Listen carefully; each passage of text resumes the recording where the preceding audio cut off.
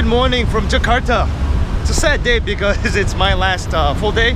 You know, I fly out tomorrow and I'm actually at a new shopping mall. What's it called? Pacific Palace, I think. So I think well, first I'm gonna go to the gym, have a great workout, then just eat out all day and then just enjoy myself. You know, it's my last full day. I really love this trip so far. So everyone, make sure you have a great day because I'm going to also. Okay, so taking a little breather from my workout. Almost finished. Just got to do a little bit more weights and running.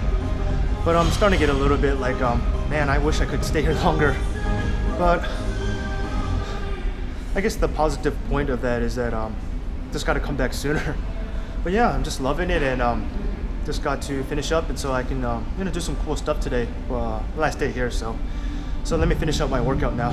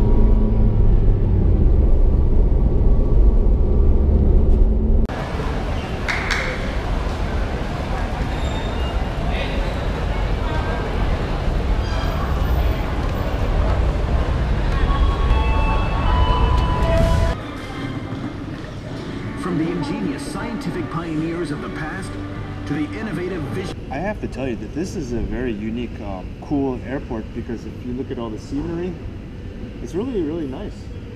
And so I was actually walking around just taking a look. I thought it was really cool. Headache's kind of going away, and this is what, the third time in a row that I've got really drunk the night before a flight, and I'm going to be suffering the flight. And hopefully this will be the last time I do that. And looking back on this trip, I actually said this to a couple of friends that it didn't feel like I was traveling. It didn't feel like I was a tourist. It didn't feel anything like that.